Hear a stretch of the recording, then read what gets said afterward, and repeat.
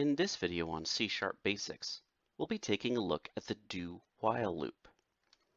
Now the do-while loop repeats the execution of code within its scope until a specified expression is false. This is very similar to the while loop, but with one significant difference. The do-while loop does use a Boolean expression, typically the result of a relational operator, to determine if the code should be repeated. Now the while expression is evaluated after the code within the do scope is performed. This means that the code within the do scope is performed at least one time.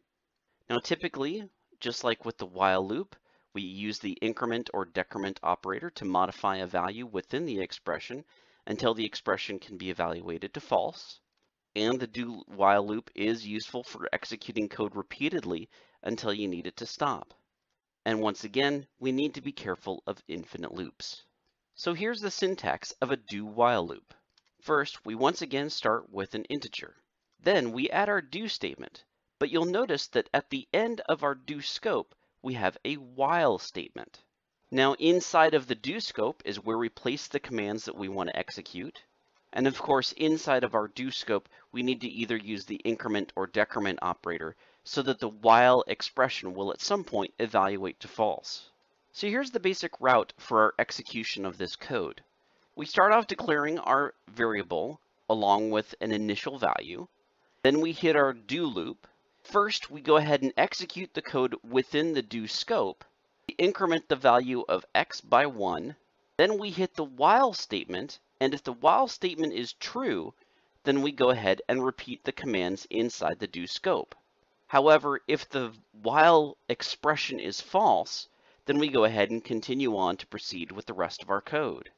The main difference between the while loop and the do-while loop, aside from the syntax, is that with the do-while loop, you get your commands executed at least one time before the expression is evaluated.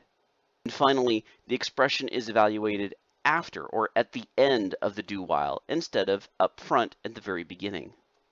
Now for our do-while loop, let's go ahead and start off with a variable of type int, and we're going to call this variable x and set its initial value to 0. Now after we've declared our x variable, let's go ahead and add our do statement, and we're going to want to do some curly braces after the do statement to indicate the scope of our do loop.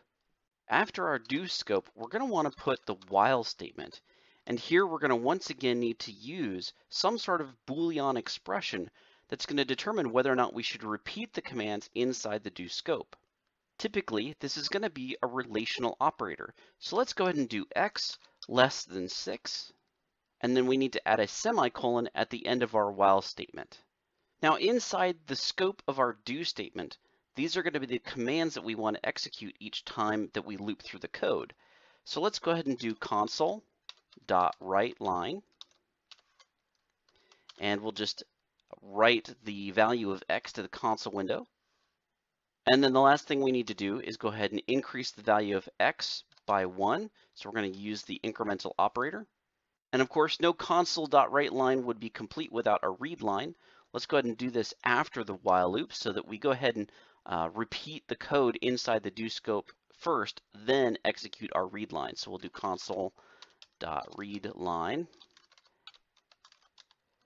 And now we've completed a do while statement. Let's go ahead and see this in action by saving and running the application.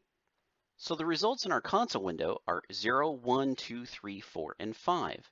To see this in action, I'm going to go ahead and exit out of the application and set a breakpoint right here on our do loop.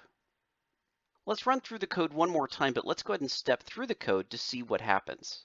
Here we've paused at our breakpoint. I'm going to go ahead and hit the F11 key on my keyboard to step into the code, and we'll see console.writeLine, and the value of x wants to get written into the console window. Let's go ahead and do that, and I'm just going to take a peek here at the console window and see that indeed the value of x was written to the console window. Let's go back to our code and step through the next line. We've increased the value of x by 1, and you can see that down here in our autos window. Then our while statement is executed, and it's checking to see if the value of x is less than 6, and since it's 1, that's going to evaluate to true. Since it's true, we're going to go back up to our do loop and go inside the do scope to see that once again console.writeLine x is evaluated, and that once again writes the value of x to our console window. So now I'm going to make one small little change to our do while loop. I'm going to go ahead and set the value of x to 6 right from the get-go. So we're going to say x is 6. And now let's go ahead and run our application and step through the code. Now you'll see that we've paused here on the do scope. The value of x is 6 right now. And we're going to go ahead and continue through the do scope.